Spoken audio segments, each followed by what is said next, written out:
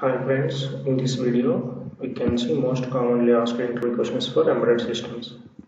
First question, what are embedded systems and applications? Second question, difference between microcontroller and microprocessor. Third question, what is interrupt and what is ISR? Fourth question, how to write infinite loop code in embedded systems.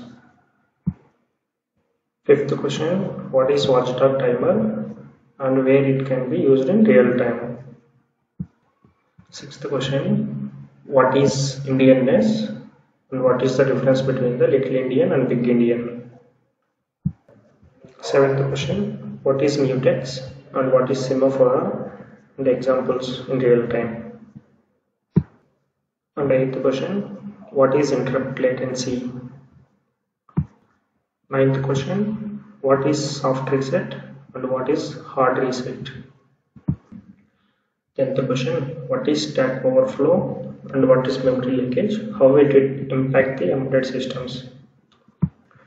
11th question, what is real-time operating system? 12th question, how to set, clear or toggle a given bit of a number? So apart from these questions, they might ask microcontroller, architecture, pins and what is the use cases and how many cores in the microcontroller.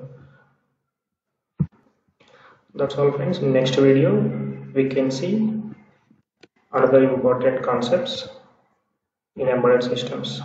Thanks for watching.